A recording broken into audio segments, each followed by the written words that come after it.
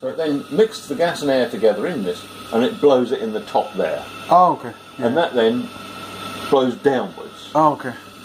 This is the exhaust. Yeah. So this tube here is going to outside, the inner tube outside. Okay. So what's happening is that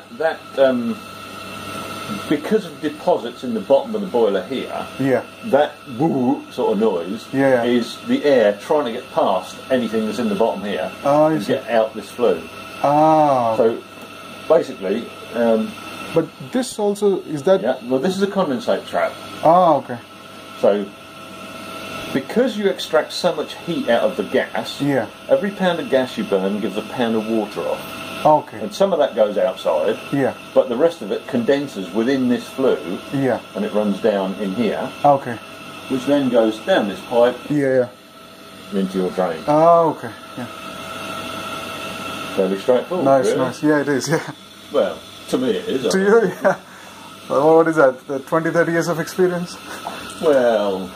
Yeah, but you can't have 20 or 30 years on one of these. On a Combi, no. Well, no, on the condensing boiler, because everything else is 2005. Yeah. So but then you have seen the evolution of these systems, so you can actually... That's right, yeah. Well, the other issue I find with mine, which is not as serious as the neighbours, is the